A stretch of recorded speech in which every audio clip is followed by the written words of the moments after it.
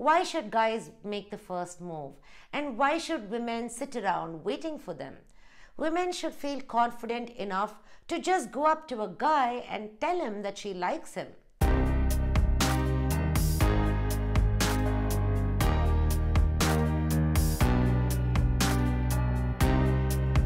Hi everyone, welcome to The Humane Factor. I'm Namrita, a human rights lawyer and activist. Now, most of us have been or are on dating apps. Today, that's how many of us explore different types of relationships and find people to date. I met my partner on a dating app, and looking back, I realized that it's that one single swipe that changed our lives.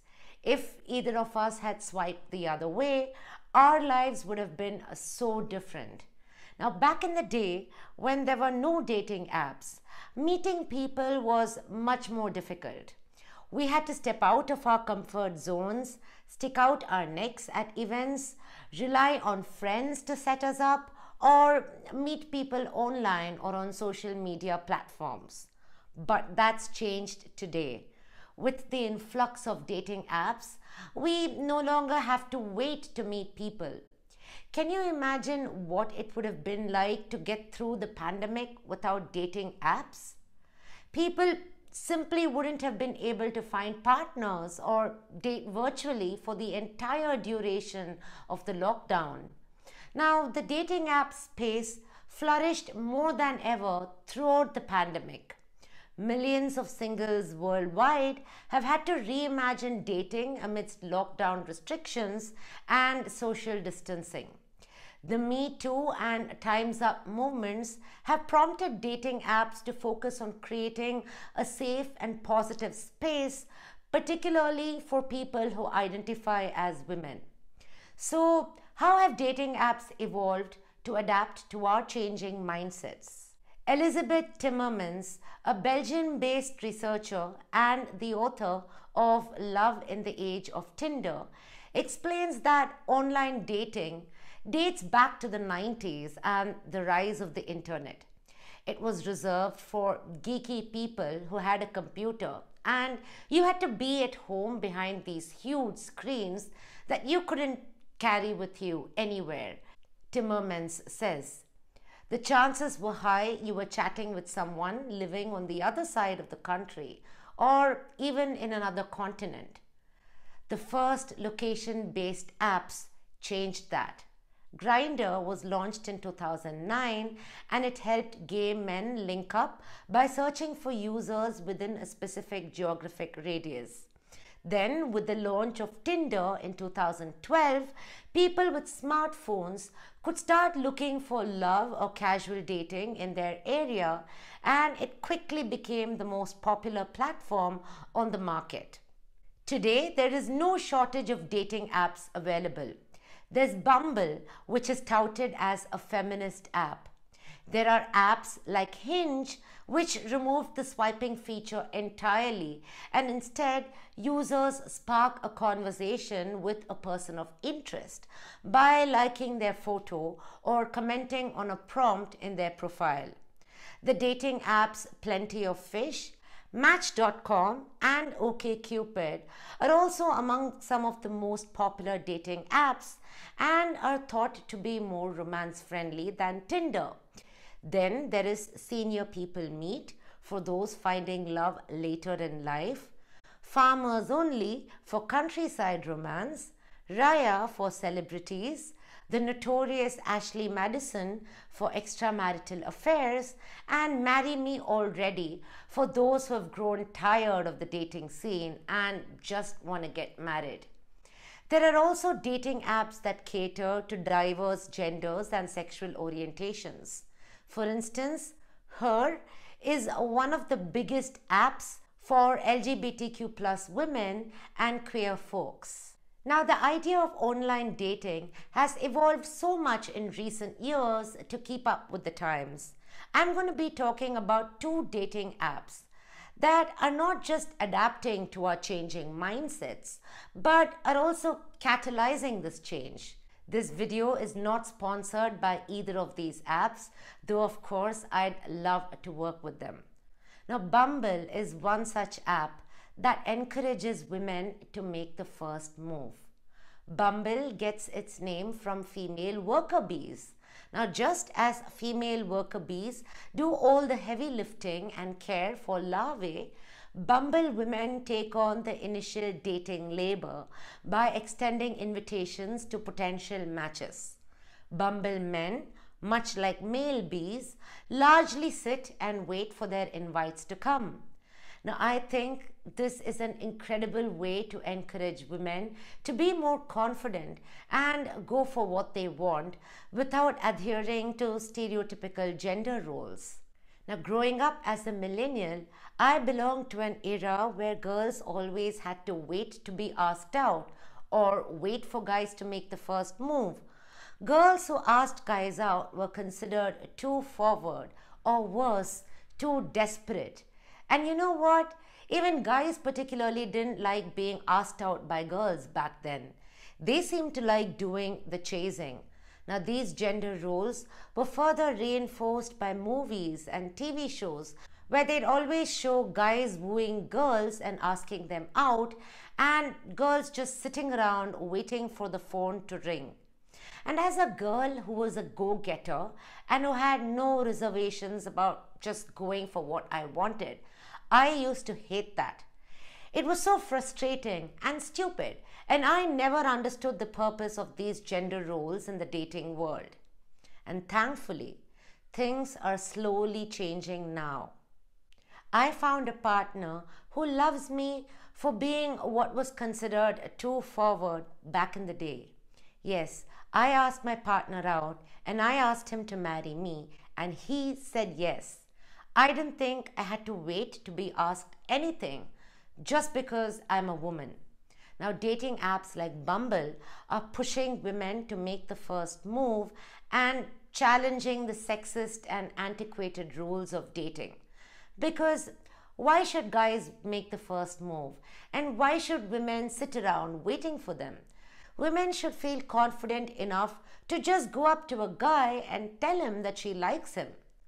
Now, Bumble was founded by 31-year-old Whitney Wolfe Herd, who is one of the youngest self-made female billionaires. Before Bumble, she was among the founding team at Tinder, but after tensions with other executives, one of whom she'd been dating, she left. Shortly after, she filed a sexual harassment case. Tinder's parent company, Match Group Inc., denied these claims but paid $1 million to settle the dispute. Now, of course, Bumble has had its fair share of criticism in terms of whether it actually makes a difference. Take a look at this clip. Whitney Wolfe is no stranger to the world of digital dating. As technology takes such a leading role in our lives, it also sets young women up for a huge risk of being bullied and facing all sorts of very scary treatment. She co-founded the popular dating app Tinder, but left in 2014, filing a sexual harassment lawsuit that was later settled out of court. She set out to found a new kind of dating app, Bumble. Think Tinder with a feminist twist. The woman has to make the first move on Bumble. Wolfe says letting only women start the conversations is the answer. Men are given this expectation to always be the hunter. We want to inspire change with how women feel about themselves when they date. It's a response to a digital dating scene critics say is superficial, impersonal, and often male-driven. How much of a difference does Bumble's approach make? The company pointed us to these popular users to make their case. The girls are serious on there because they have to reach out to you first. For some of the men, kicking back while women make the first move was their idea of a perfect world. I could see women actually becoming more confident and able to go up to a guy in a bar or a restaurant and say, hey, I think you're a good-looking man. Can we have a chat and have a drink? Some of these new apps, like Bumble, actually only allow women to initiate conversations. What kind of an impact do you see that having? Zero. Obviously, the goal is to put the power on the female side of things. I don't think it works at all. In old-fashioned love and the digital kind, Slater says there are no silver bullets. all a dating site can do is put you in the same room with someone who may have some of the same interests. You have to get out there. You have to meet lots of people. Whitney Wolfe agrees that digital dating's problems and solutions start in the real world. By taking a real-life issue and solving that, you then inherently end up solving online issues as well. Bumble has not been immune to the recent bad press hitting a lot of other dating apps. A recent critical Vanity Fair article actually singled Bumble out, questioning whether this approach really changes the fundamentals of digital dating culture at all. Whether or not Bumble has the answer, a lot of people agree they're onto the right question.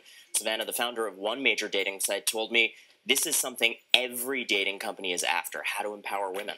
It's so interesting because I think through this series, I just keep having the same thought, which is, yes, maybe there are these problems with digital dating, but are these not just problems that happen in the regular world as well? Do these just reveal what dating culture is rather than what digital dating culture is? Now, the biggest criticism about dating apps like Bumble is that it does little to solve the realities of gender equality and rather pushes forward an illusion where women seem to be in control temporarily. And yes, there is some truth in that. The Me Too and Time's Up movements highlight how much unfinished business we have ahead of us before gender equity is a reality. But changing mindsets requires collective effort from various players within the society. We can't shift the burden on only one of the players, in this case, dating apps. So, do apps like Bumble put an end to gender inequality? Of course not. Gender equality is so much more nuanced and complicated than that, and expecting a dating app to solve such a complex issue is ridiculous. It's like expecting a beauty pageant contestant to provide a solution for world peace. I mean, even education hasn't been able to change mindsets in that respect. We've seen Nobel Prize winners like R.K. Pachauri, who's been accused of sexual harassment. If education isn't able to change mindsets, how on earth will dating apps do that? We've got to have realistic expectations. Now, moving on, in keeping up with the times where we're slowly starting to accept diversity in all colors, shapes, and forms, there are also dating apps for plus-sized people. Woo Plus is a dating app exclusively for plus-sized daters. It caters to curvy people who are looking for those who appreciate curvy bodies. And I think it's a step in the right direction. For decades, plus-sized people have been shamed and policed by others and are often told to be seen as less attractive compared to slimmer people. They're told that in order to find love or to have someone find them attractive, they need to slim down or lose weight. Either that or they're fetishized and objectified. And traditional dating apps haven't exactly been pleasant for plus-size daters who've reported being fat-shamed. According to a survey by Woo Plus, 43% of users admitted that insecurity and low self-esteem about their bodies used to be big hurdles in their relationships. In fact, I'm surprised that this number isn't much higher. If people are insecure about their bodies, society is 100% to blame with its stereotypical conceptions of beauty. According to this survey, 55% of the users believe that there is less stigma in embracing diverse bodies today than there was 10 years ago. Now, dating apps like Woo Plus are slowly trying to change the narrative of people preferring specific body types. Now, we are moving towards an era where we can no longer keep pigeonholing people and trying to fit them into boxes. And we need inclusive spaces for people to feel comfortable in their own skins and just love themselves and others the way they are. Are dating apps going to change our mindsets completely? Absolutely not. We need collective participation from multiple players for that to happen. But what these apps are doing is creating an inclusive space for everyone so that people who are perceived to be different from such archaic stereotypes aren't left out. They are taking baby steps towards achieving bigger goals, and we have to give them credit for that. Wait, I'm not done yet. Before you go, please hit the subscribe button and stay tuned for interesting videos every Wednesday and Saturday. I'll be back soon.